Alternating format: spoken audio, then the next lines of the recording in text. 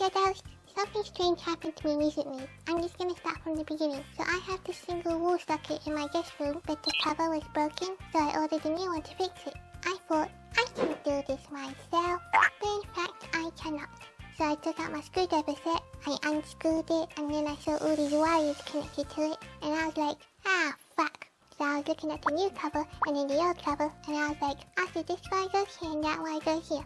I can do this. So as I was trying to unscrew to loosen the wires, it just went poof because I left the electricity on. The sparks shot right past my face, and then I jumped and thought, oh shit, I almost died.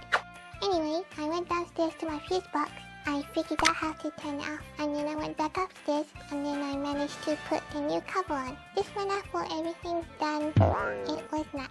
I noticed that I couldn't turn my PC back on, so I went downstairs to check that the fuse box was on. Then I turned it off and on, but my PC still won't turn on, and all my fridges and my internet router wouldn't turn on either. But the lights were working just fine, so I started panicking. Then I went on my phone using my 4G. I started searching up nearby electrician people, and a lot of them charge £120 per hour, and I started freaking out.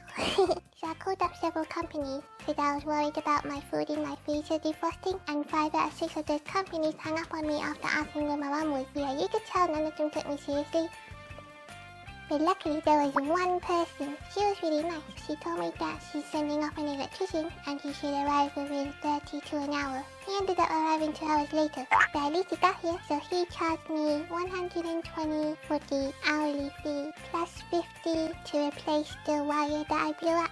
He tried to unscrew the new cover, but he was struggling a lot, so he yanked it off the wall, and then it broke. When I looked at it on the floor, I thought, there goes my money. But he bought his own cover, and then he tried to fix that on, but he couldn't screw it on. He was saying how the box part of my wall socket is really old, and it's too small, so he said he's going to get me a new one, which will cost another £30, and he advised me not to use that wall socket until he replaces the box. All this happened on a Friday, and he said he was going to call me on Monday morning to arrange a time for him to come back and put the new box in. He was really friendly. I was surprised when he gave me a hug before he left. Right after he left, my new roommate moved in, and while he was signing a contract, I was getting weird text messages from that electrician. He was saying how he wishes I was single, and he asked me if I was up for being friends with benefits, and I was like, is this guy for real? It made me scared to see this guy again, and knowing that he's coming back on Monday, I started panicking a bit.